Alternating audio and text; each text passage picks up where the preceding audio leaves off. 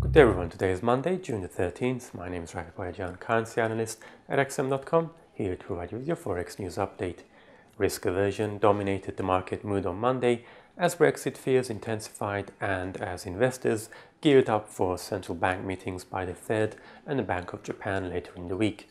Asian stock markets suffered sharp losses today, with Australia's ASX 200 index closing down 0.9% and China's Shanghai Composite down 1.6%. However, Japan's Nikkei 225 index was one of the worst performers as it ended the day 3.5% lower. The soaring yen and disappointing data out of China weighed on Tokyo stocks today. The dollar fell to a 6-week low of 105.73 yen in late Asian trading before rebounding just above 106 yen.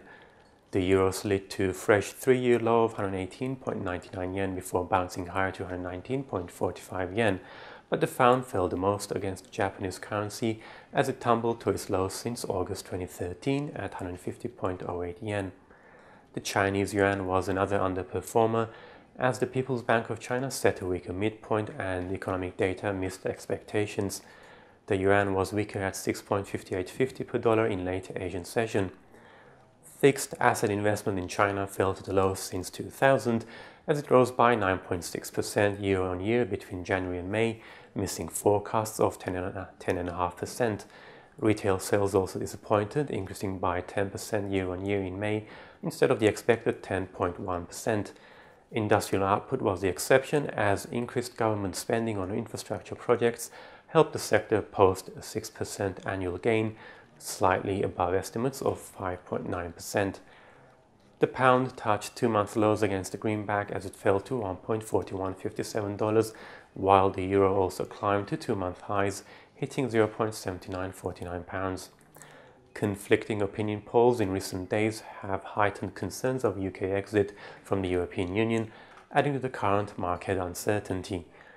Oil fell victim to the risk-averse mood on Monday as US crude fell below $50 a barrel. WTI futures were last down 1% at $48.55 a barrel. Commodity currencies held steady though as overall commodity prices were broadly higher today. The Australian dollar firmed to 0.74 versus the greenback in late Asian session, while the New Zealand dollar rose to 0.7061. The remainder of the day is looking extremely quiet with no major data expected out of the main markets today.